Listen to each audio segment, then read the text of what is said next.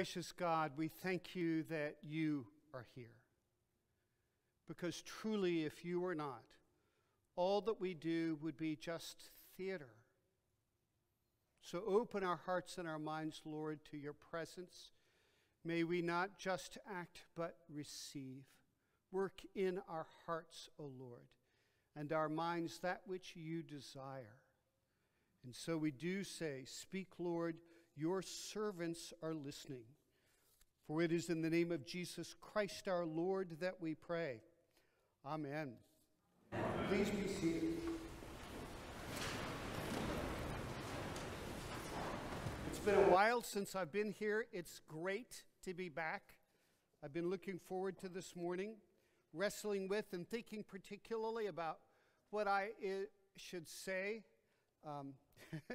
If you were looking for happy stories in the Bible, you wouldn't have found them in the readings this morning. There's some tough words, but I think words that speak to things that are important for us to listen to, pay attention, think about, and try to find a way to live.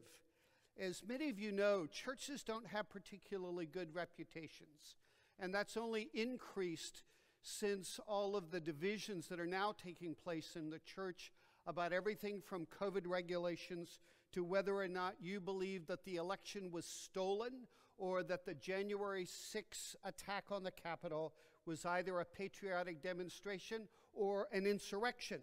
And in fact, David Brooks wrote in the New York Times not too long ago, he called it a war within the church that is still waged in a way that literally breaks up families and causes people to mark each other as enemies. A leading charismatic preacher by the name of Jeremiah Johnson wrote and published a letter not too long ago, and Brooks mentions this in his article, saying in essence that when the attack on the Capitol happened, he wound up actually writing a letter of apology to the people that had followed him for supporting that action. And he received God knows how many countless, he said, I was cussed out, I was derided, I lost all these followers in a way that really surprised him because, of course, all the people who were responding to him were Christians.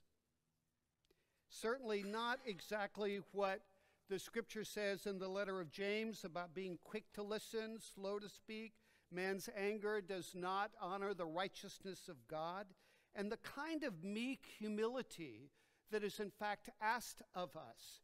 It seems to me a lot of what we're doing and what we have done shows the fact that all that we are going through has exposed some fault lines inside of us that we did not know were there. I had a woman meet with me not too long ago who told me tearfully a story, and she had no idea that her husband had literally drained $32,000 out of their savings because of literally an online life that she knew nothing about. And finally, it all came to light, and she is now in the position of trying to figure out how to salvage their marriage. The point was, she had no idea. These were both committed Christian believing people.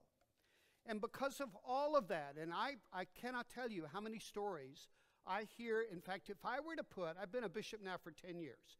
If I were to put all of the stories prior to the pandemic that I've heard about clergy spouse difficulties or wrestling with people who are leaders who are coming through some of the things that I described and put them all together, it would not be half of what I've heard in the last 18 months since the pandemic.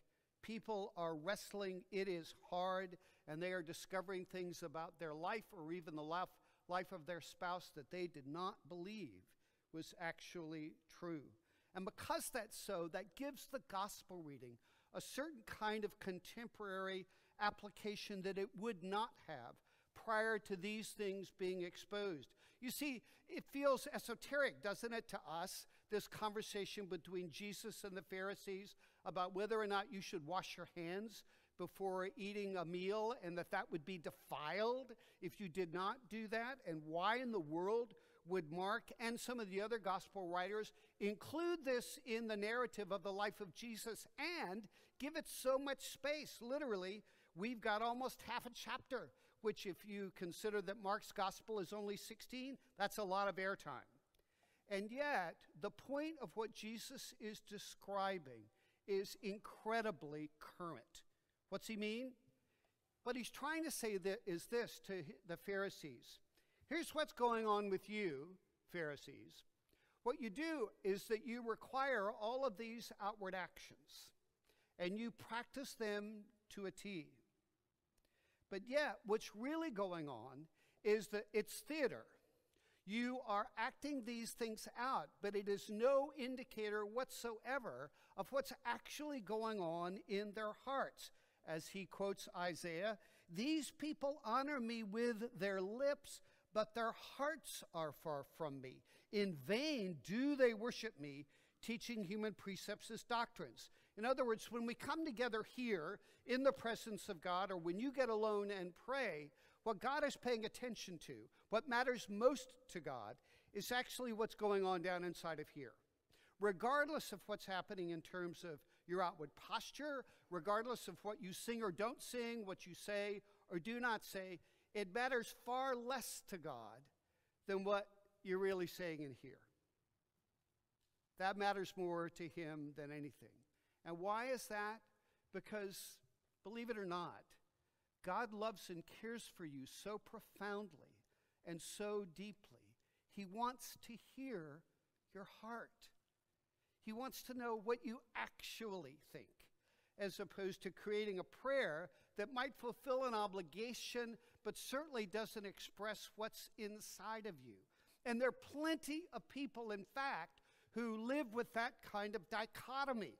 They show up in church and they know all of the liturgical actions to a T. They always cross themselves the right way at the right time. They genuflect and all of those things, which if genuine expresses the faith of the heart, those are lovely.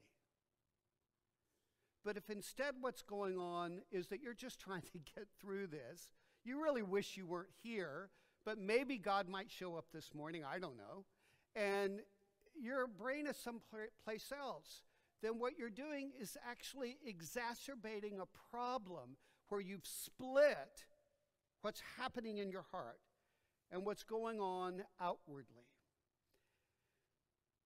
That's a problem.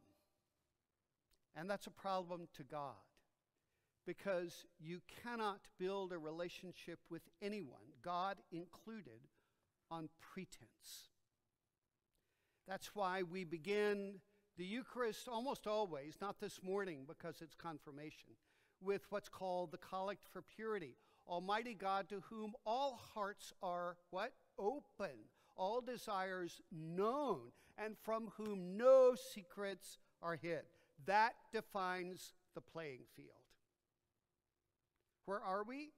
We are actually in the presence of God, who, like with X-ray vision, sees everything that's going on inside of us, notices every place our mind flits, every place our heart is inclined to go, even as we are sitting with dignity in the pew listening to the bishop's sermon.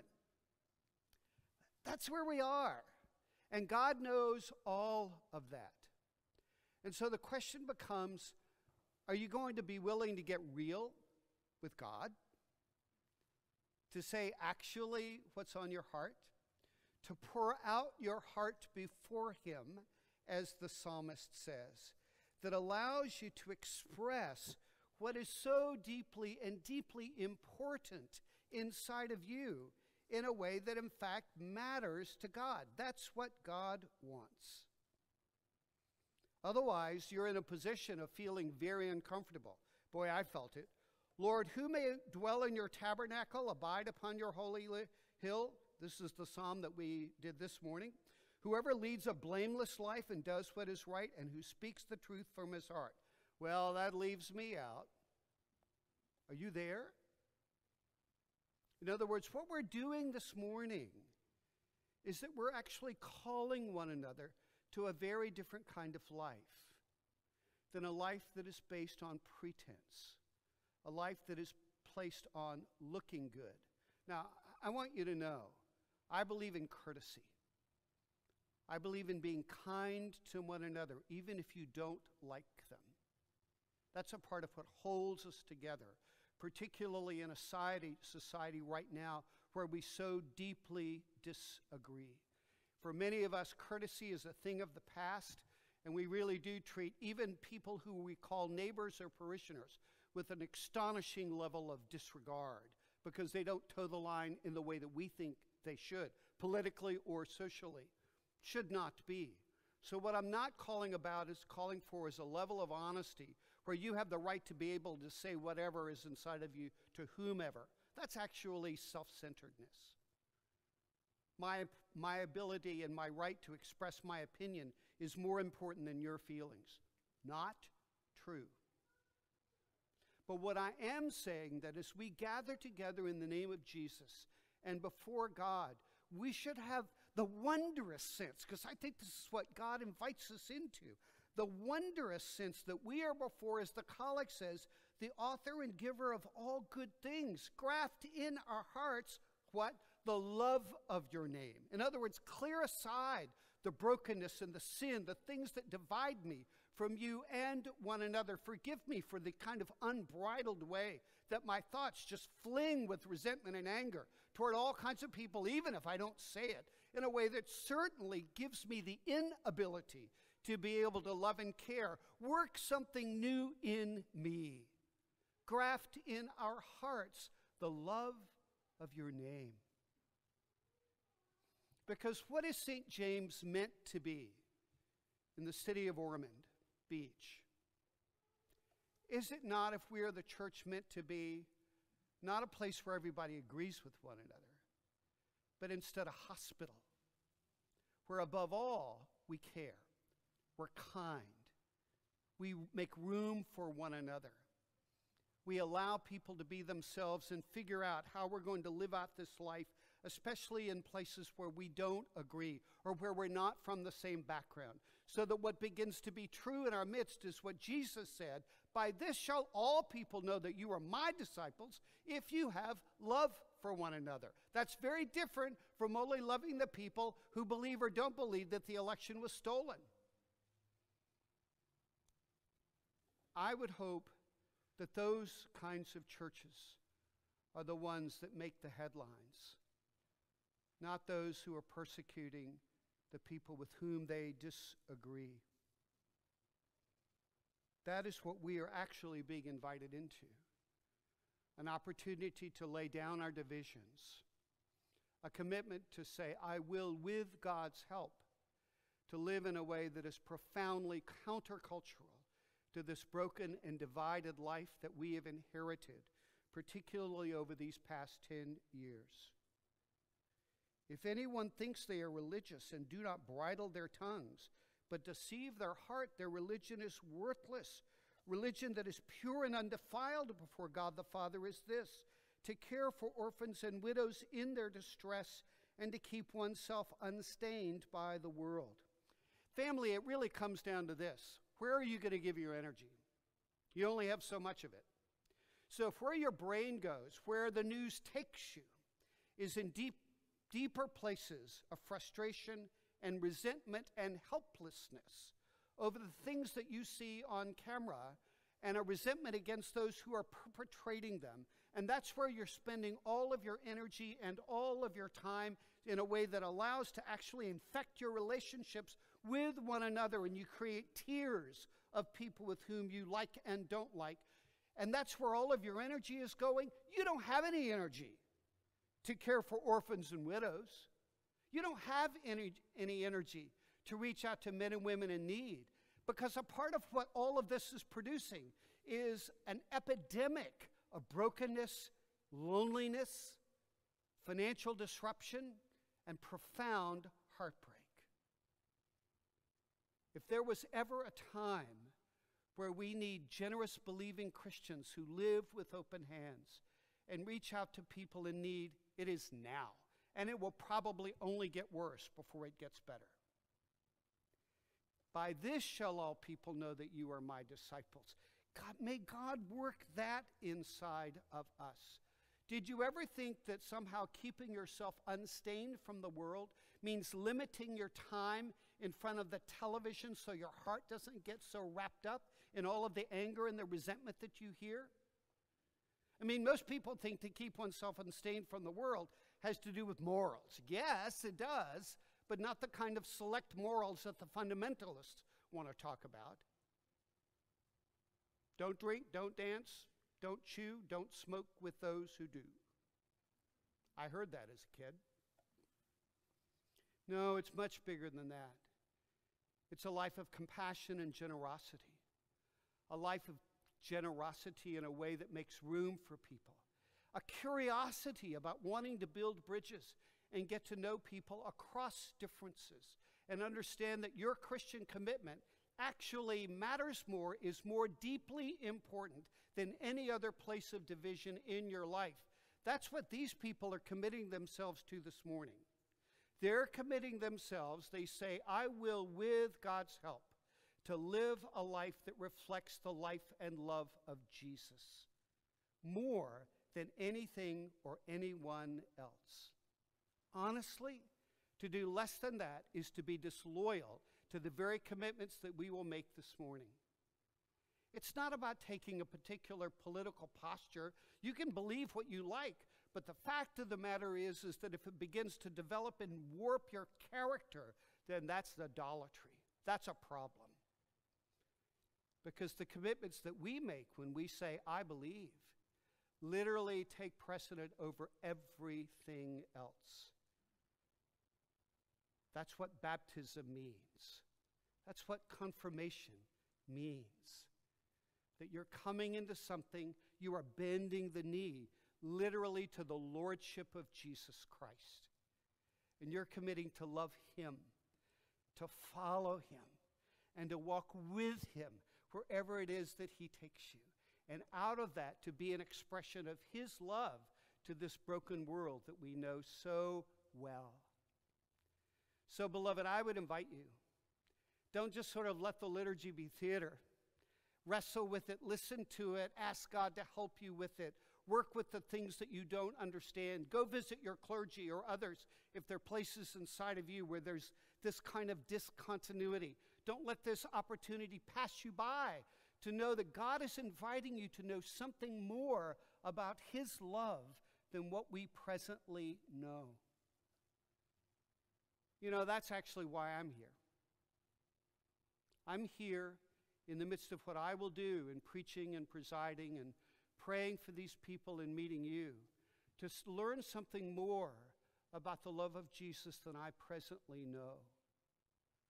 A part of the humility that God works in your heart as you begin to know him is that you realize you don't know very much. In fact, in some ways, the sign of being learned is that you recognize that there is far more to know than you know now about any subject. And so that is the humility into which we are being invited as sons and daughters of God. So, beloved, may God work in us the very thing that we have prayed. Graft in our hearts the love of your name and increase in us true religion. May God work that in us, not only for our sake, but for the sake of men and women who would expect us to be hypocrites, and instead we're learning how to love. Amen.